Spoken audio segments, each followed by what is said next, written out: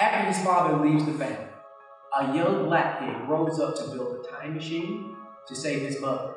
But when he ends up in the year 1860, the real problems begin by bringing a slave to the year 2014. Hi, Ms. Davis.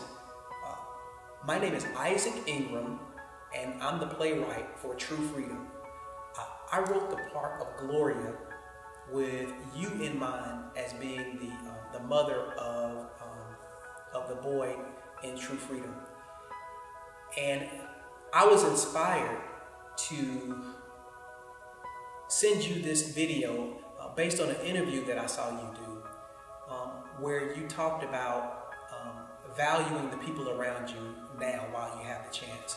You talked about your husband telling you that, when a parent dies, you think that you can handle it, but it's far worse than what you really understand.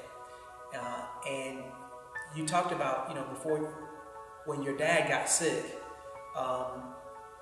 he was able to come to your daughter's wedding, your daughter's graduation, and he just said, "I'm so happy that God gave me this opportunity to be here."